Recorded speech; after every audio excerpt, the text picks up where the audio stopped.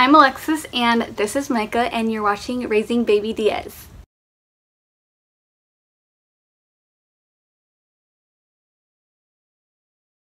Today we're going to be talking about Micah's 5 to 7 month update, and if you hear talking, his dad's right there playing Call of Duty.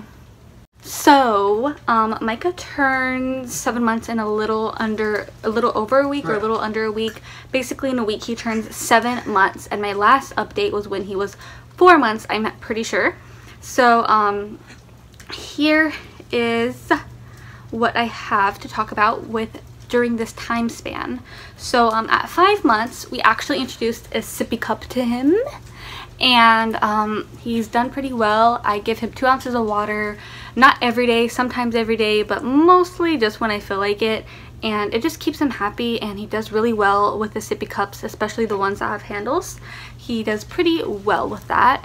And at 6 months we decided to start solids. So we started solids in 6 months, which was like the most exciting thing, and we started with only 2 ounces of baby food a day for about 2 weeks, and then I introduced another 2 ounces. I would only feed him breakfast, and now I feed him breakfast and dinner. So he was getting 4 ounces a day, 2 ounces at each meal, and currently 6 months, closer to 7 months, he's still only getting breakfast and dinner, but he's getting 8 ounces a day, 4 ounces at each meal. So I asked his doctor how much I could be feeding him. He said I can feed him 3 times a day, 4 ounces at each meal. That just seemed too much to me, so I just followed his cues. At first he didn't want 4 ounces in the morning, but in the evening he would. And now he'll also eat 4 ounces in the morning usually. Like this morning he had zucchini, and then I gave him some banana, just to get both in there.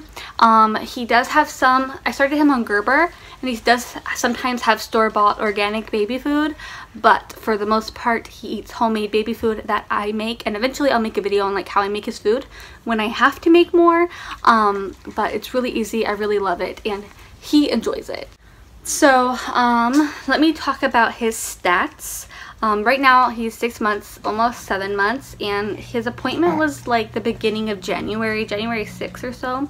He was 17.15 pounds, so 17 pounds 15 ounces, so basically 18 pounds. I believe he was 27 inches. And at 30 inches we have to get him a new car seat, so I'm kind of excited for a new car seat. I'm tired of the infant one. He's too heavy to carry like that. And his head circumference, I'm pretty sure, was 17 inches around. I believe he's 50% in the 50 percentile for his weight, and in the 60 something percentile for his height, and he is 70 percentiles, like he's not 70, 70 something, I don't know exactly, for he's trying to get it for his head circumference. So some things that I have on here is he fake coughs. He's faked cough for a while, but he does fake cough to get attention. He growls all the time. We joke that he's our little bear because he just growls. He is a crybaby and he's pretty clingy, but beside that, he's a really good baby. Sleep, he was sleeping in his crib like 12 hours straight during the night. I would let him fall asleep with me in the bed and then put him in his crib, and he was doing great. But recently, I don't know if it's a 6 month sleep regression or what, I know that's a thing, he started waking up more during the night, but it's also really cold here, so it's kind of hot when he first goes to sleep, and then around the time he would wake up, it's like really cold in my room, and he'd be like a little ice box. So I'd bring him in my bed, and the past couple nights I've just been letting him sleep with me in my bed again, because it's so cold and I don't want him to wake up cold, like, and I have to get him out anyways. So that's a little bit obnoxious, because once you get used to them not being in your bed, it totally changes things. Like, I cried when he went to his crib, and now I'm like, go to your crib. Go to your crib. He is in 6 months and 6 to 9 month clothing, so he's in 6 months and 9 months. He can still fit 6 months, no problem. I thought he'd be grown out of it by now, but no. And he also fits 9 months, no problem. They both fit really similar on him. And diaper size, he's in size 3 or 4. In Target brand, he's size 4. Right now, we're using Pampers Cruisers, and he's size 3 in those. He can sit up now. He sits up on his own pretty well, not completely, but he can sit for longer extended amount of time now. And I don't have to like watch him as much, but I still do have to watch him, otherwise he'll fall back and hit his head. And he's standing right now. He likes to try to stand, but he can't do it on his own. He says mama, and he says dada, and he screams. He says mama and dada. He said mama first, and now he also says dada. Ever since he started saying dada, he will not stop saying dada. And and he does not roll. That was one of my questions with the doctor, is him not rolling. He does not roll at all. The day after, he kind of rolled a little bit, but I honestly don't do tummy time very much. He doesn't roll belly to back or back to belly. He just does not roll. And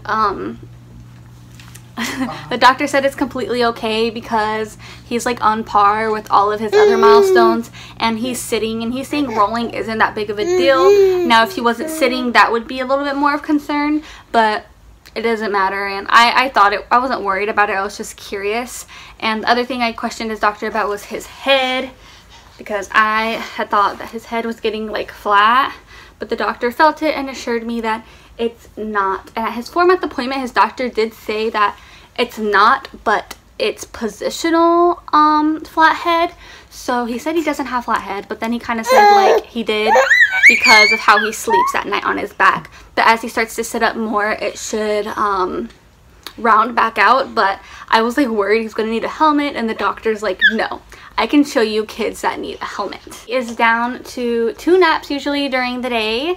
He can stay awake for 2 to 3 hours now between naps. He usually wakes around 9 in the morning, like for the day. He wakes usually like 6 or 7 to eat, and he nurses right back to sleep, and he'll what are you doing?